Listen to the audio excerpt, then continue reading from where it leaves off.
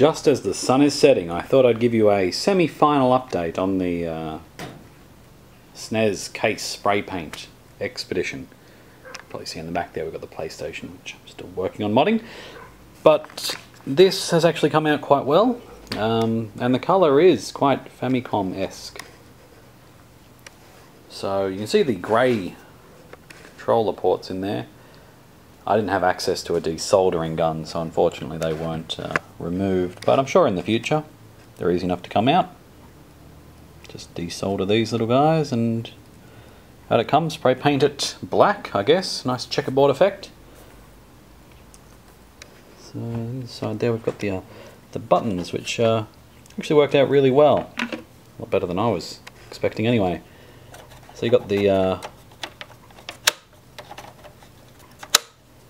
sort of surrounding piece that sits in there. Eject button. Reset button. That sits on top, which gives us red, black, red, black. It's quite nice. It's unfortunate the stickers were slightly mangled when they came out. I've also gone ahead and spray painted the little locking mechanism that comes up in there black, but that won't be done for a little while yet. And this one, cartridge flap has still been painted. We forgot it didn't have one, so I went and pulled one off that other SNES that died the other week. It's all good. And here's the rest of the bits for this one. My one's this one over here. This is the other fellows.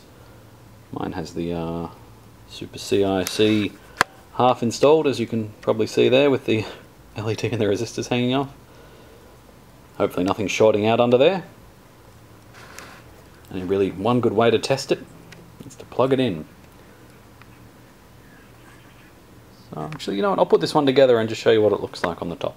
It's getting dark now, and let me tell you, you think there is only two ways you can go in an eject button.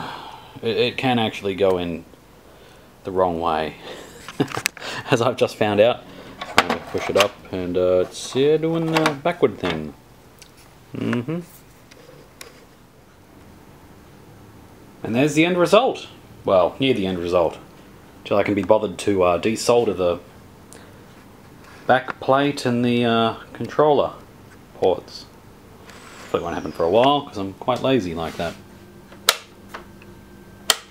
Still had some charge in it. There you go. That's why you always turn your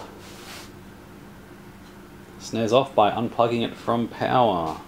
When you're working on it anyway. That way everything discharges.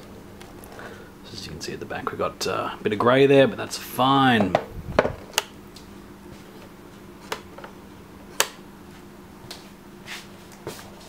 The vinyl paint, it does scrape off if you pick at it. I think Hexagon recommended using some sort of lacquer, clear lacquer on top. Which might also make it shine and get nice and fingerprinty if I pick it up too early. Knowing my luck, that's what would happen. But overall, that's pretty good given what it looked like before. It's definitely a step in the right direction. Now I just need to get some Mario decals, Nintendo decals, and we're good to go. Anyway, hope you enjoyed. So that was using a vinyl dye spray paint. Same stuff they use on, well, vinyl seats in motor cars. Oh yeah.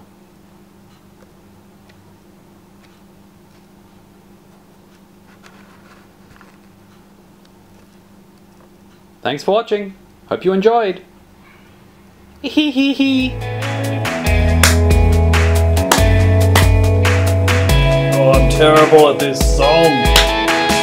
Where's the claps?